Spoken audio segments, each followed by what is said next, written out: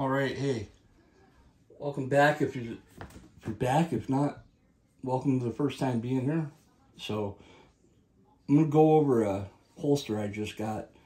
Now, this is something kind of new, at least it is for me. I got the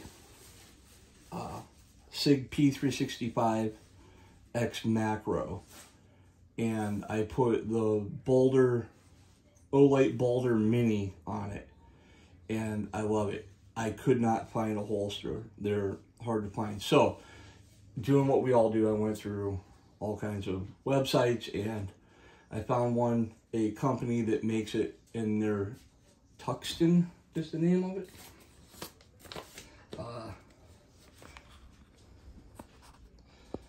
Tuxton Tactical Design. So, that's the company I found. Had it made. They do take a little while. It's not like they have them stockpiled, I guess. I waited 3-4 weeks, and it came today, and wanted to kind of go over it and do kind of a review, or actually an unboxing. So it came in a box and a Ziploc bag with that paper, which is my receipt, and this sticker. So there's no sense in doing an unboxing, but let's go over the holster. So it is a Kydex holster. The dual clips. It does have a wing that I think you can take off of there. On the side, they're same thing.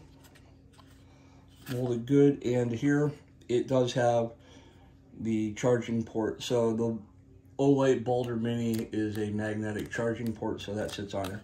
So kind of go over this. These clips seem pretty good. I like them. They're kind of sturdy. Adjustable, obviously.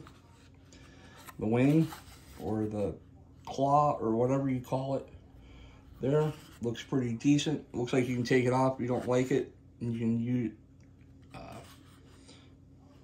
can adjust your retention that way, I'd imagine. So it is nice. I like it how it sits. I'm gonna stick the firearm in there and we'll look at it. So this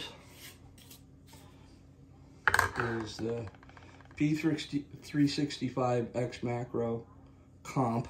It's got the compensator on it. Here's the baldr mini, adjustable on the 13 rail. Here's the charging port on it, right there, magnetic charging port, and then your quick detach or adjust. Obviously, you can, them buttons right there, you hit. I have it on green laser only. If you want to switch, you can pick green. You can pick laser and light, or just the light. There's just the light. It is extremely bright, and laser and the light. I don't know if you can see, kind of see the laser there, or just laser. Anyway, so that's it. So let's check it out for the holster, right? So firearm goes in. Hear that click? That's in there. This is how it looks on this side. It is optics cut, obviously. Now, one thing I did notice with this is that when I reached for it, I grabbed it right here. Look at that. That fits nice. Like that. You can grab a hold of the whole gun and pull it out, get a nice perch on it as you're using it. It's in there. I'm trying to show you how deep it goes. There's the light to the edge. Right up and around. I like it. I think altogether the holster was, I don't know, they got a bunch of different options on there. You can pick, obviously, styles. It only came right-handed, which was fine with me. But different types of Kydex you could pick, whatever. I'm glad got the all black one. And I think it was like $85, $83 altogether after shipping. it's a nice holster. And I'll be wearing it tomorrow. But I see all the little intricate cuts in here, you know, like they come up this way, it doesn't stop. It gives you enough to get your middle finger in there, get a nice perch on that gun.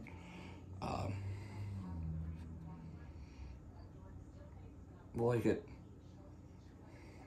Come around on this side. Now it does, my mag release is exposed, but I don't see that being a problem.